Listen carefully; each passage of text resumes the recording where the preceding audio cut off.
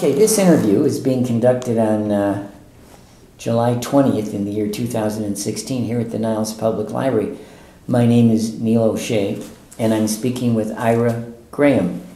Mr. Graham was born on September the 5th, 1926 in Chicago. Mr. Graham learned of the Veterans History Project through contact with a veteran whom we had interviewed previously here, Irv Abramson. So Mr. Graham has kindly consented to be interviewed for this project, and here is his story. Ira, can I ask you, when did you enter the service? August 2000. August 1944. And where were you living in Chicago at that time? 64th in California, 6415 South California in Chicago. Yeah. And had you completed high school at that time? At Lindblom High School. You graduated from Lindblom High School, yeah. When you were at Lindblom, did they have an ROTC program? Yes, I was in the ROTC. Ah. And my goal was to at least get out of it as a commissioned officer. I think I was a first lieutenant. So you probably started high school around the time the war was beginning, or shortly before? If you graduated? Yeah, it was. That was the war started in '39, so I was 13 years old, and so I remember going to a bazaar at the temple that I belonged to, my parents, and it was on a Sunday. Happened to be December 7th, and we heard that Pearl Harbor had been attacked, and the people my father's age said, "I'll give those Japanese a week. It'll be over." Who do they think they are? And it wasn't over in a week. Yeah. But so. Do you think the fact that war was in the offing affected your decision to participate in the ROTC or the? Well, first of all, I was in Boy Scouts, and I joined a troop, and it folded in 6 months or something like that. But before that, my parents, on one Sunday morning, bell rang, and somebody was at the door, and it turned out to be a salesman for a summer camp. And I hadn't heard that they were planning to do that, and when this guy started to show me pictures of the camp and all that stuff, I just felt I was being sold down the river. So I just got up and ran to the back of the house and locked the bathroom door, and I said through the locked door, "When I'm 12 years old, I'll go to scout camp." It seemed to be long enough in advance, but when I was 12, I joined the troop that just lasted 6 months, but I was interested enough in scouting that I went on a provisional basis for individuals that didn't have a troop. And so we did that, and I got my Eagle Scout in scouting. In those days, did they do an Eagle Scout project? Yeah, we did a project. I can't really remember what the project was. I think it was a park or something like that. But So did you graduate from Lindblom then in the May or June of 1944? Yes, sir. And you fully expected to be drafted? Or? Yes, but this friend of mine, Alan Milak, I'm really not sure whether he was a semester ahead of me or a year. He was somewhat ahead, and he qualified for a military program, Army 812. There was an equivalent to the Navy. I took the test, but whether the war was winding down or I didn't get as good a score as he did, he got into the program and I did not. So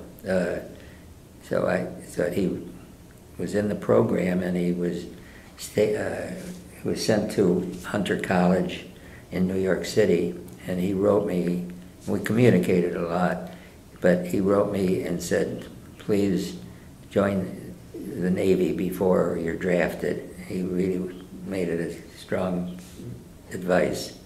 Whether he didn't like the Army or whether, I don't know what motivated him to do that, but he saved my life in a sense, because he went in and they washed out the whole program as described in the DVD Patton as a companion disc that showed how the movie was made in addition to the movie itself. And they mentioned in that the educational programs of early commissioning was discontinued by Patton's request that he needed troops for that final version of the... So then you enlisted in the Navy then? Yes. As a result of this, what proved to be wonderful advice from Mr. Milek. I had asthma as a younger child. It was not active by this time, but I didn't tell the Navy about that. I really wanted to get in. I didn't want to be a 4F or anything like that. So you shared that wish on the part of so many men of your generations. You wanted to get in and contribute to the effort. Yeah. It was just a natural thing. I mean, that's what, you know, And your parents accepted that? And, oh, yeah. They were proud and everything. Were you an only child? Or? No, I had a brother 4 years younger. So he was spared that, probably. Yeah. So you were inducted and you went through Great Lakes? Great Lakes. And then I can't explain to you how the Navy worked, but so it was fantastic. At Great Lakes, they gave us a one-on-one interview. Prior to that, they showed us the movies of all the duties of Navy people, and so we knew what the sections were and what the occupations were. And this one-on-one interview would be equivalent to being interviewed for Habit Labs or something like that. I mean, it was what they wanted to know, what I wanted to do when I got out of the Navy. And I said I was interested in going to college and being a chemist or a chemical engineer. And they said the thing that we would think about would be like a lab tech or something like that. So I said, okay. And they said, your grades were good in math, and we put down a second choice. How about quartermaster? It would be on the bridge of a ship with navigation and things like that. So it sounded like a pretty good deal. So in the boot camp, you start talking to your fellow, Navy guys, and when I told them what my first choice was, they said, it might be a good choice, but it's not. You're not going to be a lab tech. You're going to be in the Corps bringing blood to the invasion. And so I wanted to be in service, but I'm not sure I was that strong of a person motivated to carrying blood on an invasion, because Iwo Jima and Okinawa were there. So they said, we'll give you a second choice.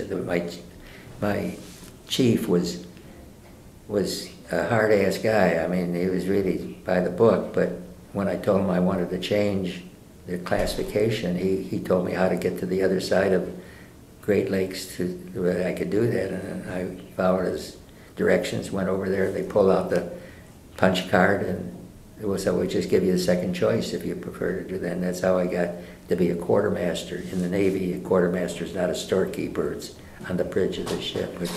So this, but you didn't have any difficulties adjusting to life in the military. No. I could swim. I had to jump off a tower in case he. I suppose that the Boy Scout and the ROTC training, it sort of gets used to that. You accept that there's authority and. In service school, after I finished Great Lakes, after I finished boot camp, as I said, I qualified for the service school, and a short time in that program, I came down like many other people at the Great Lakes at the time with scarlet fever. There was an epidemic, and so I was pulled out of that company that I was in for the treatment. I don't know if it was a week or 10 days, and the doctor in charge of the program was on the idea of vitamin C as a recovery thing. So they brought in grapefruit and oranges and we could eat all those that we wanted. And I got over it without any heart damage or anything like that. Well, so far it sounds like the Navy's taking care of you. Yeah. Yeah. Did you receive advanced training beyond the Service school. service school? Yeah. That was also at Great Lakes. Yeah. Yeah. So, from Great Lakes, then you're assigned to a ship that you pick up on the West Coast, or in preparation for this, I was just thinking about this thing. My story is like in 3 parts. They're not necessarily equal parts, but 1/3 was at Great Lakes, boot camp and service school. Second third of the thing was being transported from Great Lakes to San Francisco on a troop ship, and a problem of finding my ship. I was not at Samar where we landed, although we stopped at Pearl Harbor, and we heard there was a VE Day, and then Samar wasn't there. I was transferred to Leyte on another ship, and then from Leyte through the Admiralty Islands and to Hollandia, New Guinea. Each of these things were smaller ships that I was being transported. And when I got to Hollandia, I saw the ship that I recognized. I'd seen pictures of it, and it was called the USS APC. A is auxiliary, P is transport or personnel, and T is transport, or C was, I guess, the equivalent of that. APC-4. It was leaving Hollandia, so I got off the ship with a few other people that were on it, and worked my way to the port office. Told them that I think I saw my ship. You know, where is it now? And they checked it, and they said it's on its way to the Philippines. So I really pleaded with them to get me to my ship. I wanted to get a rating. I wanted to do what I was trained to do. And I think for a kid that was just a little over 18 years old, I think they thought I was ambitious to do that, and so they got me on a DC-3. I was the only passenger. There was like building materials. We island jumped to Manila and eventually to Subic Bay, where my ship was. Did any of your any of your friends in the Navy that you met at Great Lakes, did they go west with you, but then everybody went to different ships? Or? Different ships. Yeah. And then what was the hardest part of quartermaster training? Was that? It's very academic type. I mean, it's you kept a log of the ship every day, weather conditions and things. The ship did not move very much, so we were in Great Lakes. I mean, in Subic Bay.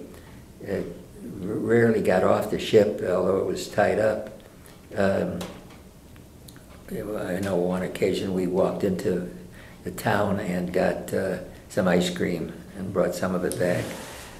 Subic Bay, that was a huge base, right? Yes, yeah. right. So you took the train from Chicago to San Francisco? Right. And you try to catch on to the right ship. So we always have to ask, like, how do you get seasick on the sailing? Or? No, my experience was as long as I had something to do, I wouldn't get seasick. If it was just sitting or standing, being a passenger or something like that, my stomach would, I never vomited or anything. And the like food that. wasn't so bad on the ship? No, it was, No. on my little ship, the ship was only like 120 feet long, well, made of wood. It was made in Maine. But it's an unusual ship, as you can see. Yeah. And so... this is the ship here, yeah. And this is the ship that you journeyed in from San Francisco? No, not. This no, is it was a around huge Army. Oh, this is around the Philippines. Yeah, in the Philippines. Yeah. But now I have to ask you this: were you subjected to any rites of passage, as it were, when you went over the equator or anything? Yeah, I got that in my office. It's framed as crossing the equator, and then the Dateline. I have one for that, and I saved all those things and framed. But it wasn't too unpleasant, or No, it was kind of a joke. But not too. yeah. It wasn't hazing gone wild No, or anything. no. Yeah. Shellbacks or something, isn't it? Yeah, one is just. I think that's the equator. I think. Yeah. So, was it difficult to stay in touch with your family when you were in the Pacific? No, there was the forerunner of email that was called V-mail, and I communicated with them, and I took the liberty of doing some sketches on the thing so I could tell them something that might not ordinarily be transmitted that went through the V-mail. So I was able to do that, and there was one experience several years before I went into the service. We lived on the south side, and some other branch of the family were north. We were kind of like the south side people. They're not. The north side was a little higher class. They thought, I think.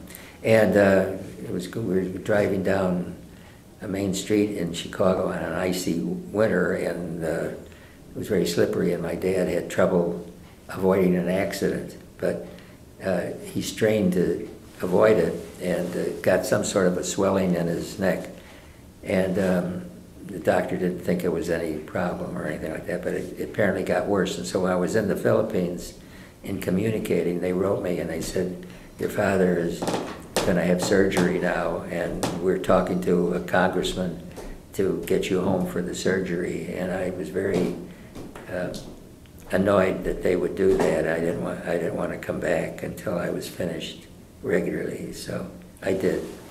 I don't know if this would have been a question. Did you have a preference if you did your naval service in the Atlantic or the Pacific?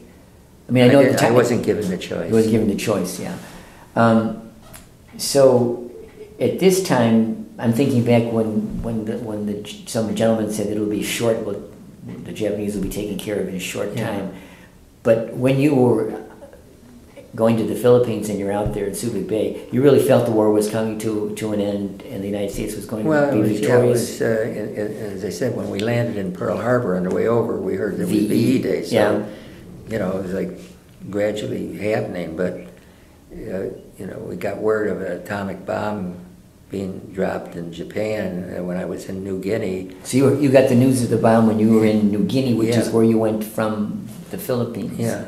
So, you know, everything seemed like it was being wrapped up, but, you know, you really didn't, you know, there was no television or anything like that. Yeah. So, so at this stage of the war, did you feel pressure or stress or anything, or? No, my stress was, I was on this ship, and they had a quartermaster on it, and the ship only would have one quartermaster. So I wanted to get on, become a quartermaster of that ship. And so when a bigger ship came into port, the quartermaster is a joint rate with signalman. They work together. So I would signal with the flashing light, do you need a quartermaster? No one needed it. So, I mean, that was pressure to try to get my rating. And, when you say a rating, is that a promotion or that just means like I was like equivalent to a private when I got out of, I mean, the Army equivalent of the seaman, it was called in the Navy. But you did rise to quartermaster third class? Yeah, my friend, no, third class. Third class? When my quartermaster got out of the service because of points, you know, there was a point system of, he got out, and I was left on the ship and got my rating. Do you recall the name of the ship on which you got your rating? Yeah, well, this is that was the USS APC-4. But this isn't the AP. That's it. That's it there. Okay. Yeah. So did you learn Morse code or signaling? Yeah, that would be part of it. Yeah. So did you, in terms of relaxation or entertainment, were there any USO shows, or did you get any interesting leaves in Manila, getting the ice cream. Is that it? I mean, That was one of the things. I know that on one of the ships that I was on going south to try to find my ship, they had movies on the deck of the ship, and we saw a movie. I think it was called "The Picture of Dorian Gray" and something like that. And there's another one that was a great movie. I'm trying to think of it, but Laura, I think, was the name of the movie. So we had that, and a friend of mine on the ship was a radio man, and he would pipe in USO broadcasts and music and stuff like that. I know I listened to one record that he had over there, "Moonlight in Vermont." It's still a favorite of mine. "Moonlight in Vermont."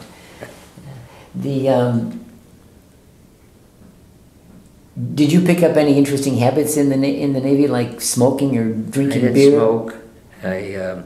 The first beer I ever had was on my ship. The officer in charge, I don't think it was the captain, but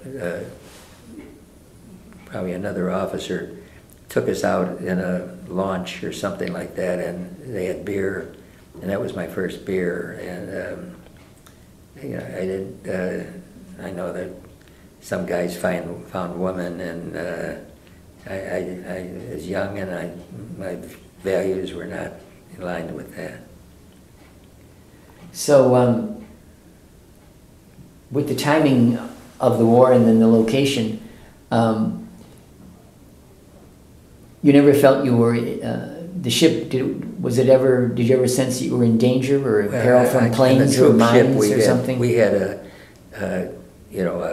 call to, like an alarm that maybe they heard a signal that might have been a submarine or could have been a fish or something, and we went to battle stations, but there was no action on the thing. Was your ship did have a front gun on it, or it had a gun? But I mean, were you trained in shooting that gun? No. So you would have had you might have had a hard time defending yourself then if you did. Yeah. But we're in a port most of the time, so. So what is the sailing purpose of an AP? Okay, all right. Well, that's an interesting thing. I mean, this is it's wooden and it's small. When it got to Australia or Hollandia, New Guinea, its function was to be a command ship or be the center of a LCT, that's landing craft. So these landing crafts would unload ships from bigger ships and then bring the material to the shore. And this was a flagship for that fleet. And so then when MacArthur reached the point where the war was moving to the Philippines, that's where ships like the APC-4 were transferred. So for how many months or period of time were you in Subic Bay? I was saying that that's about a third of the time. It would probably be 7 or 8 months. And then 7 or 8 months in Hollandia, New Guinea? No, New Guinea was only until I could get arrangements to get transportation to the Philippines. So I mean, it's icy. So New Guinea was the stepping point to Subic Bay. Yeah. Okay, yeah. And when you went from Hollandia, from New Guinea to Subic Bay, you made that journey on another ship? No, that was a flight, as I said before. That was the DC-3. Yeah. Now I get it. Thank you. They were like reinforced rods for concrete and stuff. Yeah. What would reinforced rods for concrete? Well, it was like these metal round reinforced rods, and when they built something, like rebars or whatever. Yeah, it would reinforce, and they put that inside concrete to give the strength of the thing. Any construction would have rods in embedded in the concrete. Yeah, but that didn't have anything to do with the DC-3. No, No. they were just carrying this material to. They were carrying the rebars. Right. Yeah, yeah, yeah.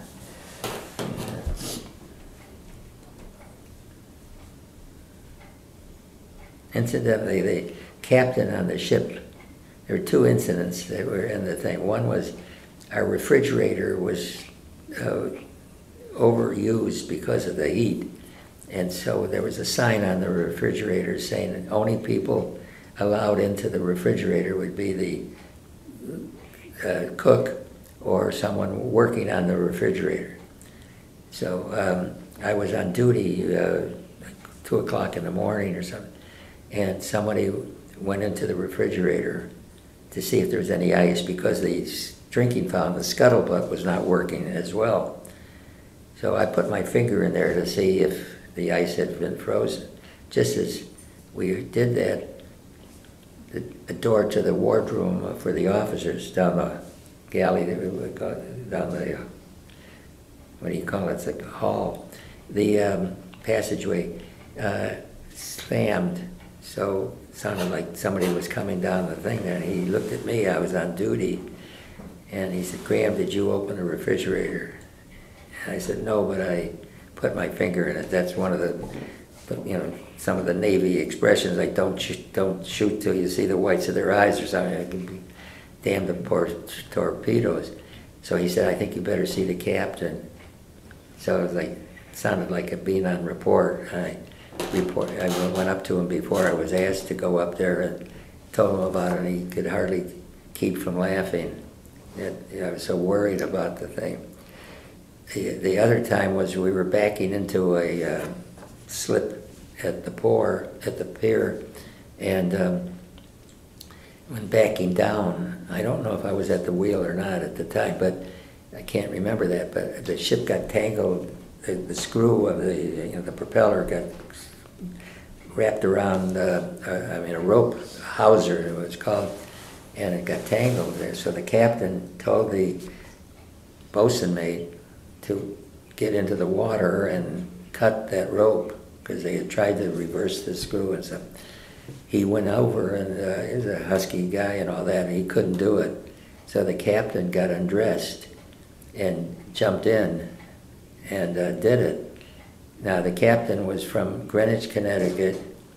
His wife was a knife model, and when he got undressed, there was silk underwear. Everybody chuckled? Well, we were, just could not believe it, but he cut the rope. And Do you remember his name? Yes, I do. That goes with it. It's called, I got to think of it now, Royal E. Peterson the Second. And I looked it up in the Google, and apparently he's still alive. It was at the time, but his wife had died. And I've thought of communicating with him, and I still might do it. But yeah. But he knew how to handle himself in naval situations. Yeah, he's a terrific guy. I mean, it was an interesting ship. And so you would have you have good things to say about the Navy as an institution based on your experiences at the Great Lakes, and then this was a good officer that you had? Yeah, I was thinking of staying in the Navy. That's the question, yeah. Yeah. So you did consider making a career of the Navy? Yeah, I had nothing, it sounded like a great deal for me, but I was somewhat concerned about, and that continued through my life, of, I kind of wanted to be more on my own, and I didn't want to be someone's decision to tell me where to go and stuff like that. So that was a discouragement of the thing. So you spend the 7 months at Subic Bay. So your ship isn't planning on sailing to Japan for the invasion, anything like that. No. But when the war ended, I was in Hollandia, New Guinea at that time, I think, and it was winding down.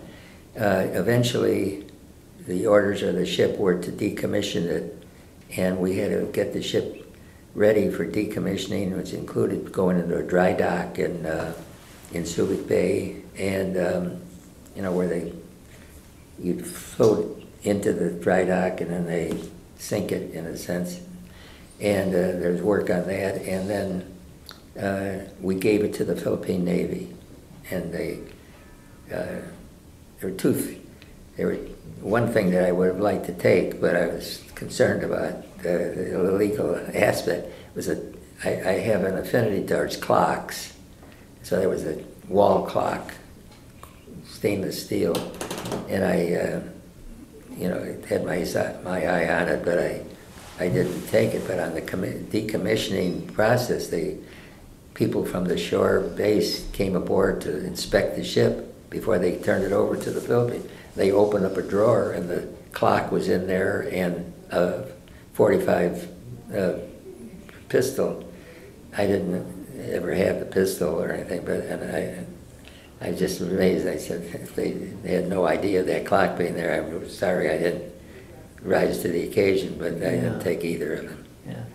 So the fact that you had enlisted, did that affect the length of time you had to spend in the service? Well, it was under a different thing. It was like, I think you're in it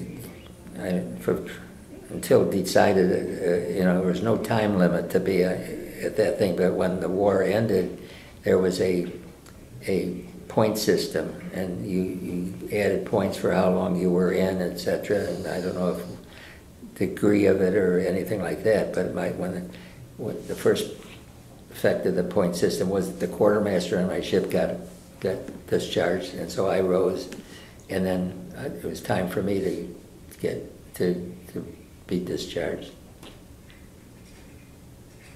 And then from Subic Bay, then you take a ship back to Right. San Francisco, or?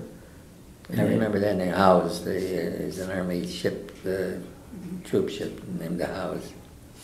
So morale must have been pretty good then, I would imagine. The what? The morale must have been good, it was- yeah. No casualties with an invasion No. of Japan, or No. you weren't needed for the occupation presence or support, no. I did my time. I'm happy I was in the service, but I'm no hero. I didn't have any real brushes with any problems. Oh, I think everybody that served was a hero. Yeah. What do they say? In those days, you gave the government a blank check and they could cash it for whatever, much or for whenever they needed it. So you come back to Great Lakes, and then you don't have to do any kind of. There's no extension or reconsideration. No, it's just. but I did.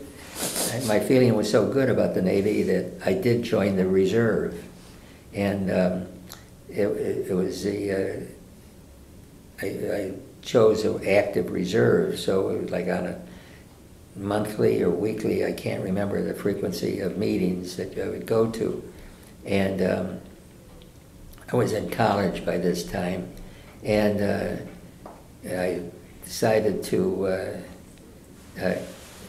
with a degree in engineering, that I could enlist, I could apply that to a commission in the Navy. And so I applied for that, and they gave me a physical. And they found that I had a pilonidal cyst. It's like you're born with it, and it's a cyst that is near your backside. And I had that when I went in the first time, but I mean, they never noticed it or didn't care about it. But for a commission, they did. And so I got a surgeon to remove it, and then discovered that two things. I would have been drafted probably, or activated if I was in the active reserve by that. But a mistake had been made, and when they changed me in the process, I decided, because of school and things, to go into inactive reserve. And somebody by mistake discharged me from the reserve completely. So I had repaired myself so I could be eligible for the draft without knowledge. But I didn't get drafted, but I was not in the reserve anymore either. So you would have been eligible for the Korean War draft, is that what you're saying? Possibly. Yeah, it was actually, before the Korean War, there was this heated situation with Truman getting involved with the Greek. There was something going on in the Greek thing, and so that was a concern about being activated in that. We had one veteran who was in ROTC and served in the Navy, and then he had a nice job going, and then he got the draft board call and says, "Come in." He says, "Hey, I already served in the Navy." Yeah, but he said General Hershey says this next war is going to be a land war in Korea, and he appealed, but the draft board voted like 3-2 or 2-1, so he had to go in again. Yeah, I didn't have that. But you might. I had some concern about that. Yeah, yeah. Just going back to high school, I was in the ROTC, and the principal of Lindblom High School was a very distinguished principal. And through some Chicago politics, he was transferred to Harper, which was a smaller school than Lindblom. And the Harper one came over to Lindblom. And the students decided to strike over that. And so they called out the ROTC as forerunner. So I was, mobilized to school. Yeah. So, so you didn't have any difficulty readjusting to civilian life after your first time in the Navy, and then did you seek employment then, or did you use the GI Bill to? I got the GI Bill to go to Illinois Tech. IIT? Yeah. I started as a chemist, chemical engineering, and with all the influx of the war and men interested in technical things, I was concerned that maybe it would be difficult to get a job, and so there was a program at IIT called Fire Protection and Safety Engineering, and the most of the students in that program were supported by insurance companies that wanted that market. And so I tried to get the scholarship with them, but they said, "You've got a GI Bill and you're not eligible." So, but I did go into that program after 1 year at IIT, and I graduated with BS in Fire Protection and Safety, and I got a job with an insurance company as a safety engineer. So I did that for 1 year, and then in the process of talking to an insurance salesman, I decided that I might be better doing that than as an engineer, so I came into the insurance business. And the GI Bill? The GI Bill supported me while I was in there. At IIT, yeah. So did you stay in contact with any of your wartime buddies after the service, or?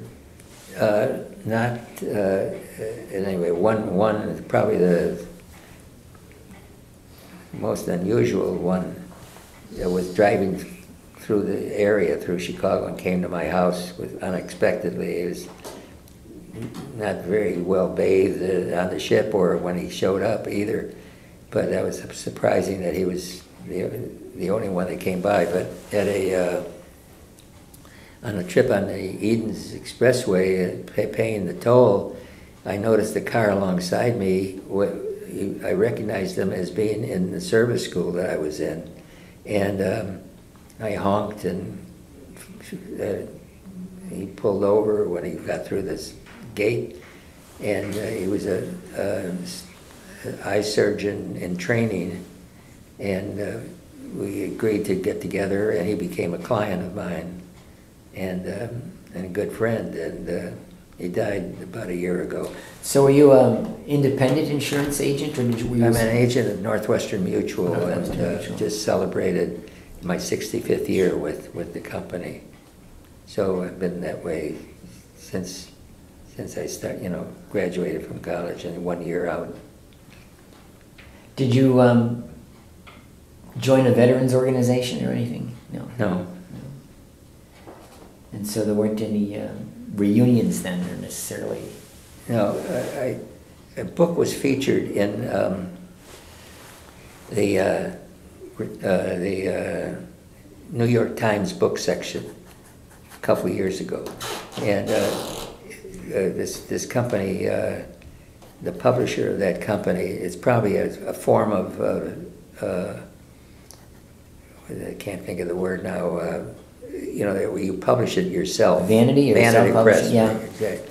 And it was called The Skipper, and it was in this short paragraph about it was a naval officer that was trained at Northwestern's ROTC, Naval ROTC, and got on a small ship in the Pacific. So I bought the book. I mean, I ordered it from Barnes and Noble, but they said it's BOD or something, or printed POB, printed on demand. POD, print on demand, right? Yeah, just in time. Yeah. And so I bought it, and it's a fantastic story. And so I wanted to get in touch with the author. Was this guy that did it? And so the publisher said, well, what we do is take your name, and if he wants to communicate with you, he will, which he did by electronic, means he didn't call me up.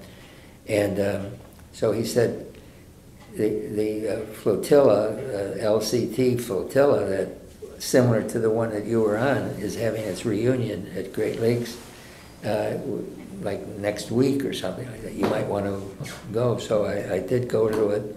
They were all my age, and they were on different kinds of ships, but they was all connected to LCTs. So I went to it, but I didn't stay in that group. When was that? I don't know, probably 20 years ago. 20 years ago. So I sense we're coming to the end of the interview. And there's a couple of questions again that the Library of Congress recommends. So Ira, how do you think your service and your experiences in the service affected your life?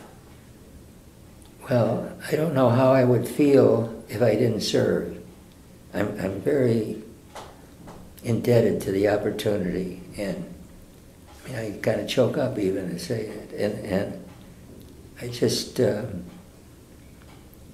my life has just been affected by being the pride of doing it, and the embarrassment if I didn't. If any of those things, my father's surgery or my asthma as a child, if I had used any of those things to stay out, I would be very embarrassed. Do you think has your military experience, has it influenced your thinking about war or about the military in general? No, I mean, this love of the Navy is, you know, is very deep, and there are two books out. One's called The Admirals and one's called The Generals, and I read both of them, and the Admirals came out as being fantastic characters, and the Generals were one problem after another, just not very few real Was there a stars. particular Navy admiral that you admired in World War II? Or? Clifford Nimitz is one, as being he had a collision early in his career, which would have probably kept him from getting to be a flag officer, but he rose above that. Bull Halsey, fantastic character, recently written up in another book about being like a loose cannon, and he had a rivalry with MacArthur, and they had a rendezvous set somewhere in the Philippine area, and the weather got very bad, and Bull Halsey was concerned that if he canceled the rendezvous, MacArthur would think he was yellow, so he proceeded there, and it was a terrible loss of ships. Another book I read about the war, that I can't find this quote, but I definitely read it. That was, Halsey had his carriers out in December on a trial exercise, and they were due back on December 7th, and he said he'd be goddamn to risk his carriers because he thought there was something going on, and he kept them out, and those carriers survived Pearl Harbor and led us to our victory at Midway. So there's, you know, those two people are probably the great ones. I mean, Spruance was the admiral for the 7th Fleet where I was in there. I'm very moved by the whole experience. You touched on it before, the episode with the refrigerator. Were there any other humorous events that you chuckle about, or? Well, someone on the ship moved their bowels in the crew quarters, and I mean, it was not a necessity to do that. And in the cook's quarters? No, in the crew's quarters. Oh yeah. It's not politically correct to say this, but I mean, the one that they thought did it was a black seaman, but nothing came of it or anything like that. It was something like the strawberry thing or something, and the cane mutiny or something like that. There was some question about that, but the refrigerator and the captain in the silk underwear would probably be the great. Yeah. So is there anything else you would like to add that we have not covered in this interview? No, covered my, you know, I've since continued on with an association going through the salad bar at Whole Foods in Evanston. There was an officer in whites, naval officer, and so I approached him and I said I was in the Navy and I, you know, wanted to introduce myself or something. I mean, I didn't know, I just wanted to say hello. And we had lunch there with what we ate, and I'm in Rotary, as it's been shows, and so I invited him to speak at our Rotary Club. And when he left, what happens is, it was commandant of the ROTC at Northwestern and IIT, and I think Loyola too. And when they get to a point where they're captains in the Navy, but if they aren't going to move up to admiral as the next step, they put them in a school for a year or something like that. So as they leave after their stint, they would refer me to the new replacement. So I've had a chain of these particular ones. Some have been more friendly than others, but the one that I did meet, Captain Martin, became a very close friend of mine, and extremely close, and we communicate all the time. And I'm having a birthday party. My kids are throwing a party for my 90th birthday coming up in August, and he's coming back from North Carolina to do it. So yeah, so you still are a Navy-minded man. Yeah. Yeah. He's not in the Navy. He's discharged now. But he was. And that's how you met him, because he was right, because of associations with so when I was one of his replacements, kind of skipped a couple. My daughter met a woman at some function in Wilmette, or in Winnetka, and one thing led to another, and she said my husband is a new commandant at IIT and Northwestern, and the Naval ROTC. So she said, oh, my father is very involved. So one thing led to another. I met him, I had lunch with him. He's also coming to my birthday party. And one thing led to another, and he named me as honored guest at an affair that they have once a year called a dining in. It's a dinner and kind of like a play in a way, kind of a mixture of Congress and the House of Parliament in a way. But so yeah, I bleed Navy if I'm cut. It's just 22 months, you know. I mean, no. Yeah, it's an impressionable age though for a young person. Yeah. Pardon me? It's an impressionable age for a young person. Yeah. Yeah.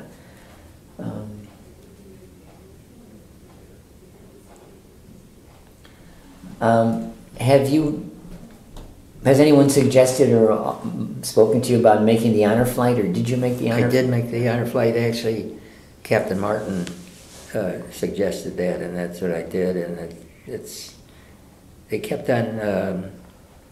My assistant Katie, he would making some of the arrangements, and the person I met, this woman, I can't remember her name now, but she's in charge of the program. And I always thought Mary Pat. Mary what? Mary, yeah. It's an Italian something. Yes, yeah. yes, yeah. I just had the feeling that she was a older woman from. Mm-hmm. Well, she was at Irv's. Oh yeah, because she's. Were you there? No, but I heard about it. Yeah, she's a knockout. I mean, she's really beautiful young woman. Yeah. And so I was surprised to see that. But anyway, Mary. You know, in the conversation, the woman said, your boss or whatever you call him, your employer, will never get over it. And all that. My Katie said, what's so unusual about it? She says, well, I won't tell you, but it's fantastic. It's something he'll be very impressed. So we left. Here I know it's Midway, mm-hmm. And they picked us up, and it was very early in the morning.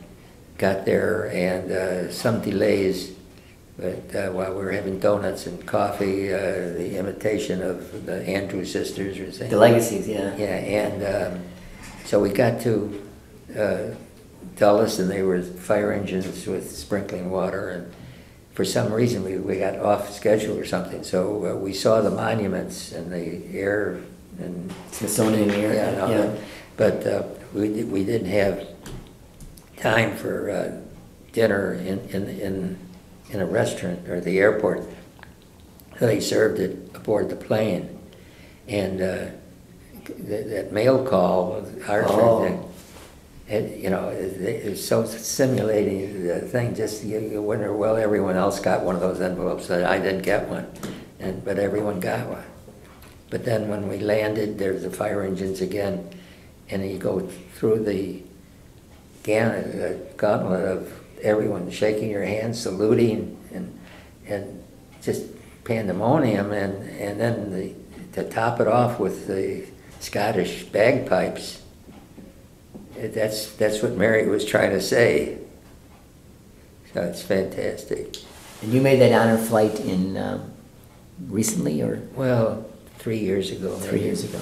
Yeah. Did you do it, or?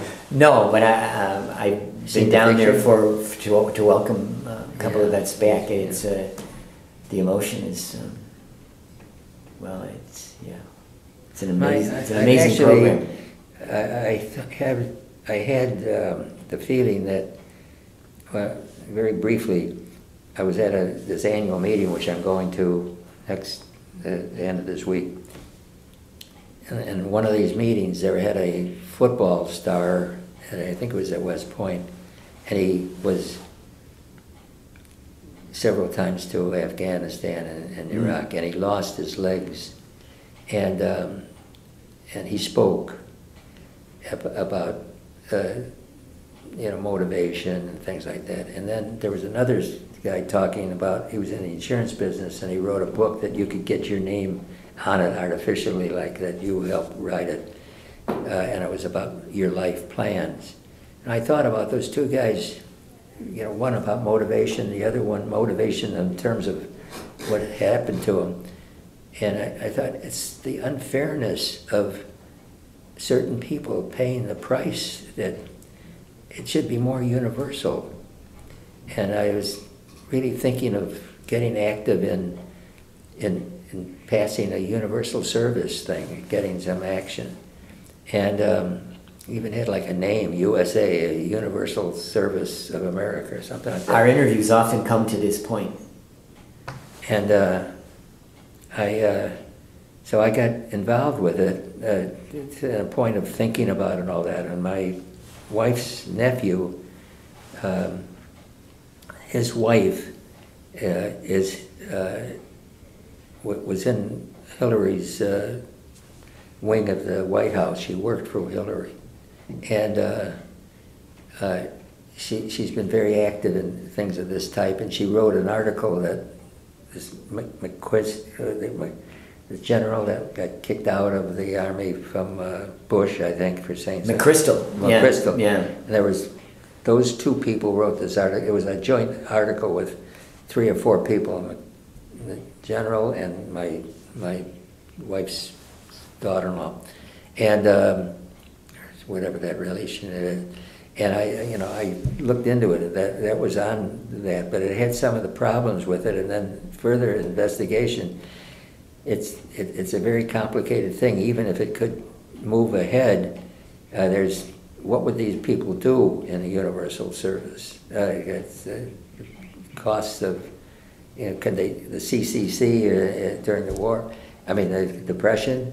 That's one idea, but there's union problems. They're going to be building bridges, and would these people be volunteers? It just got so complicated that I kind of haven't followed up on it, but I think in spirit, it's just terribly unfair. And I read something recently that people in the southern part of the United States seem to be in service because of the economics or something like that, and it's just unfair. So, yeah. But the Navy was certainly fair to you, and you were fair to the Navy, and yeah. Well, thanks for coming in and interviewing. I appreciate this opportunity. You're welcome, sir.